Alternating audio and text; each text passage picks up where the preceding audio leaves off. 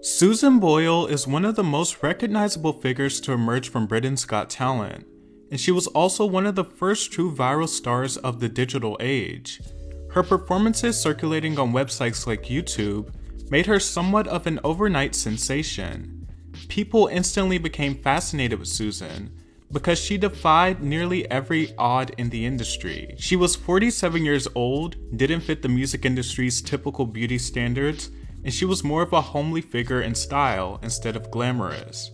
Yet for a moment in time, Susan Boyle became the people's champ. And when shows like Britain's Got Talent or X Factor were actually still pumping out stars, someone like Susan being catapulted to extreme heights was the main draw and benefit of shows like that.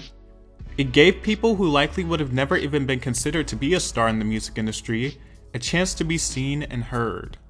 Initially, Boyle began her career as a cover artist, covering popular songs and shopping them around to labels. She did many gigs and won many singing competitions, but she was convinced that she was too old to audition for Britain's Got Talent. She also believed that favoritism was being shown towards conventionally attractive people. After some encouraging words from a friend, she finally decided to go to the audition. Now, Susan Boyle's performance is noted for how the audience reacted to her, which was actually very disgusting.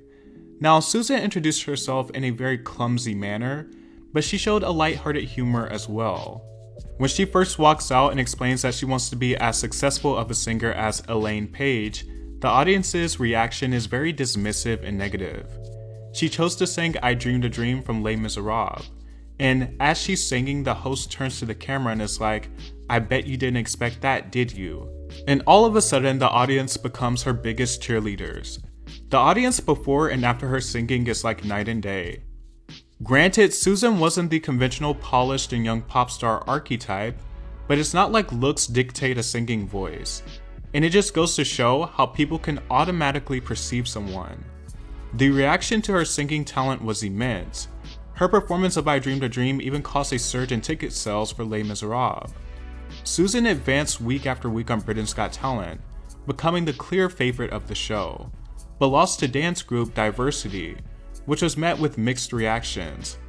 Following the immense profile she gained from the show, she was admitted to a psychiatric clinic due to exhaustion, but she recovered and toured with the Britain's Got Talent cast. Britain loves balladeers, so there was no way with the level of hype and exposure Susan had that she wasn't going to get signed. She was quickly signed to Simon Cowell's label Psycho. Her debut album was released in 2009, titled I Dreamed a Dream. It became a mega success almost instantly. It is the fastest selling debut album ever in the UK, the best selling album of 2009, and to date has sold over 9 million copies. Susan really struck a chord with people, and that is likely because of her relatability, something that will become more important in marketing as time grew. She was a symbol of hope for a lot of people. She followed up her debut album with a Christmas album in 2010, and various other albums throughout the decade that experienced success. But Susan notably chooses to live a more low-key life. Her debut album remains her most successful. She still lives in her 4-bedroom family home, despite making millions, and she also still catches the bus in her town. In 2012, she was diagnosed with Asperger's syndrome and worked on finding coping techniques to help her manage it.